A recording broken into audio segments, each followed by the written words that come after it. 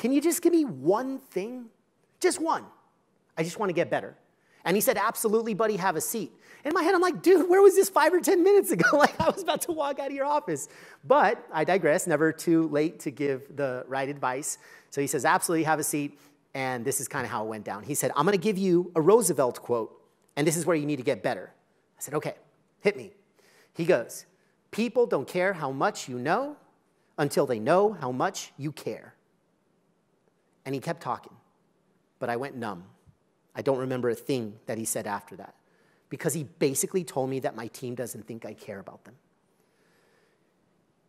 And what really sucked was my heart did care, but my actions didn't show it. And all that my team cares about are my actions. I can have the best intention in the world. If I don't follow through, does it even matter? And so the inner and outer parts of my compass were out of whack, is basically what was happening. I sold out. I sold out to achieve career growth. I sold out.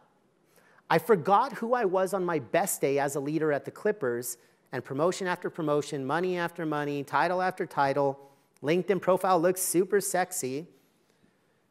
I was misaligned on the inside. So I'm so grateful and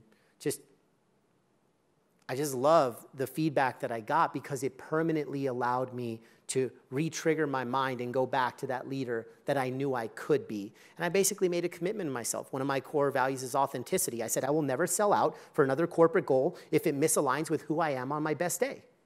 That's it. But I needed this slap in the face in order to do it.